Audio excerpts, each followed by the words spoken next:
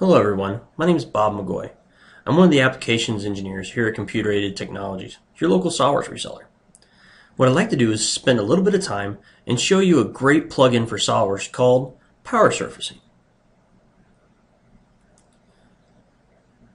Power Surfacing brings the power of subdivision modeling to SolidWorks. So what is subdivision modeling, you might say? It's the ability to actually take a polygonal model, such as a rectangle, squares, mostly polygons, and make them into a very smooth surface. Those who have used Rhino, 3D Studio Max, Maya have done subdivision modeling before. Usually they result in NURB surfaces. So what we're going to do is the same thing inside of SolidWorks. I'm going to take this simple block and I'm going to change it into a bottle that we can actually use and manufacture inside of SolidWorks. So the first thing I'm going to do is subdivide this model up and give it some more edges to deal with.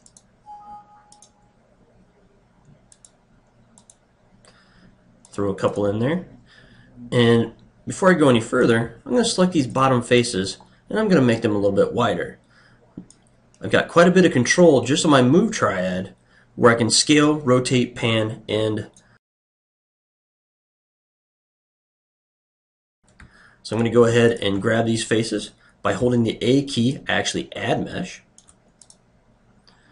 And let's go ahead and scale these down a little bit, just in that one direction.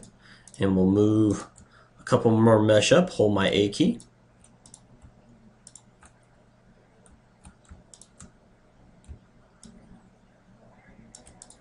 Maybe rotate this one over a little bit, and we'll make it just a little bit smaller in that direction, and a little bit smaller that way. Getting a look at that there, it's getting somewhat close. We'll go ahead and rotate that a little bit more. And I'm going to grab that face one more time, and I'm going to go normal to that surface and extrude one more off of it just by holding that and dragging that out. Maybe we'll make that flush to work with the coordinate system, drag that over a little bit.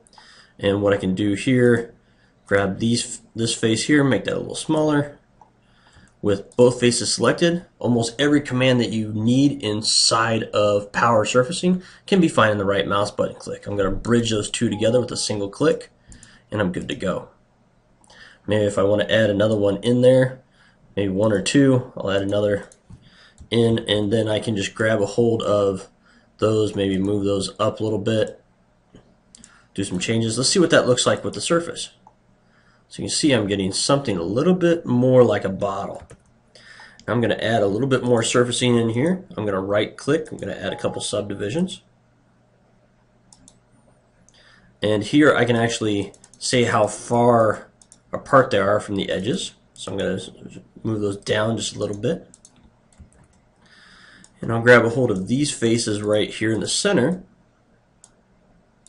And I'm going to ask those to have a nice rigid connection so they don't move. And maybe I'll create an offset there, and the offset will make those go in a little bit. So I'm going to do another rigid connection, and we'll scale that in a little bit, maybe down a little, and also in.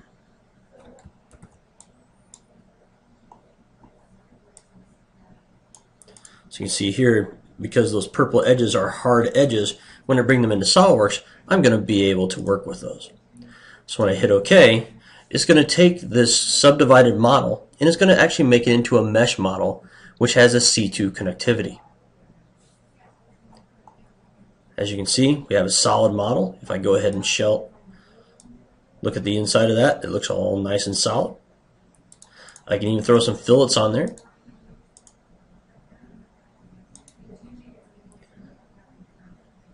Make those fillets just a little bit larger. Hit OK. And you can see in the tree I have a power body. At any given time I can go back and edit that feature.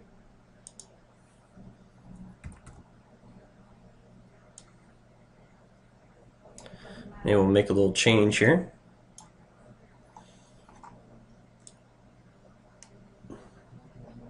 Rake that out a little bit to make sure it doesn't topple over. Just going to rebuild those subdivisions. And you can see everything's updated just fine. If I need to add features to this other than fillets, I can do that as well. Let's go with something pretty straightforward. Let's go ahead and add a shell to this model. We'll go with 1/8 of an inch. Hit OK. Do our section view, and you can see that's hollowed out. And if we really need to, we can go ahead and split that model as well.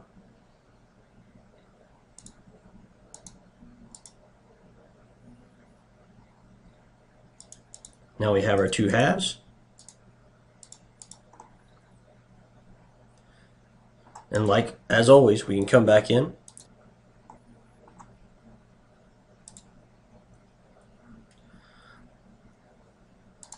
Let's go ahead and add maybe a pour spout off of this. Right click on that. Let's go with a sharp edge there. So now I've got a planar surface coming off of that. We'll hit OK.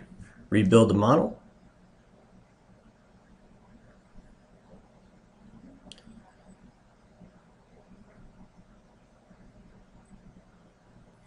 Go back, edit my shell to include that face.